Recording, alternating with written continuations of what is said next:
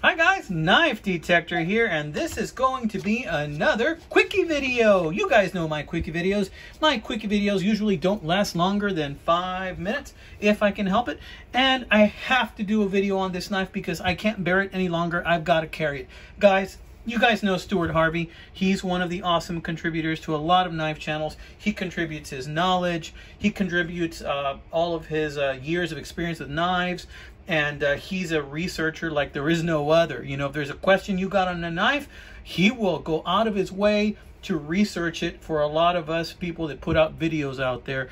And he's just a wonderful, wonderful viewer and subscriber in the knife community. And I wanted you guys to know that he gave me this knife. This was a contribution from Stuart to my channel. And I am greatly appreciative of this gift because I really like this knife. I really like this knife for a lot of reasons.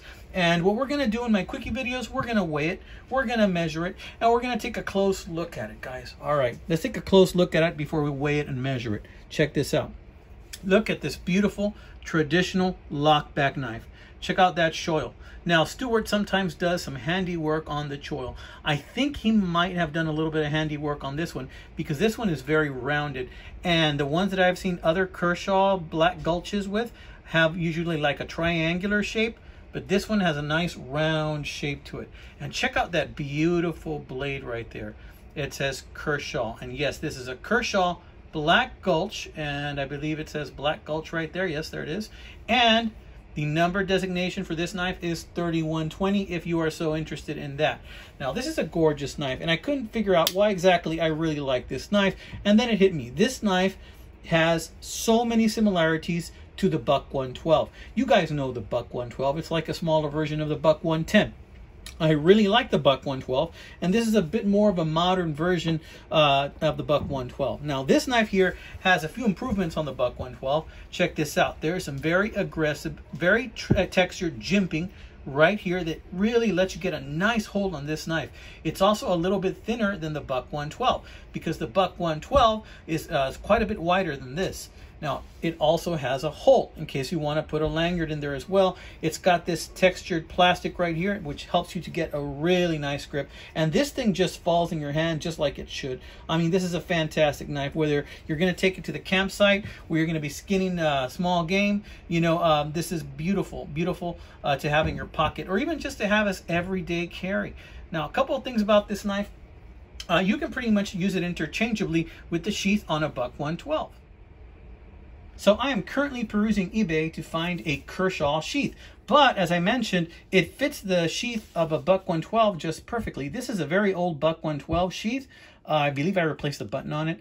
This is a Buck 112 2-dot. So let's just put it up just for kicks. And let's take a look at the 112.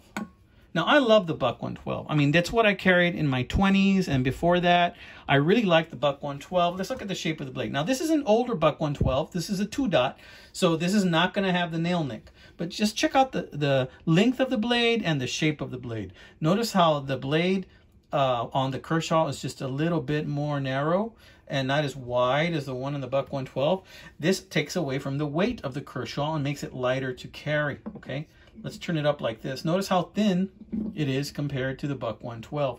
There's quite a bit of difference in the width or thickness of the knife, you know.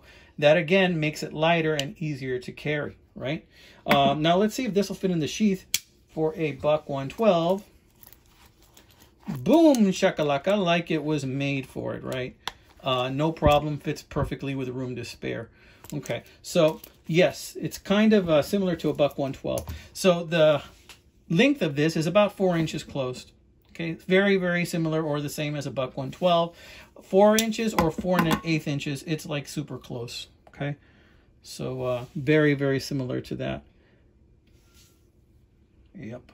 Okay, it looks like the Buck 112 is a wee bit longer. Yeah, it's a wee bit longer. Maybe the Buck 112 is about 4 1/4, and this is a little bit shorter. Let's weigh them. What do you say? What do you say?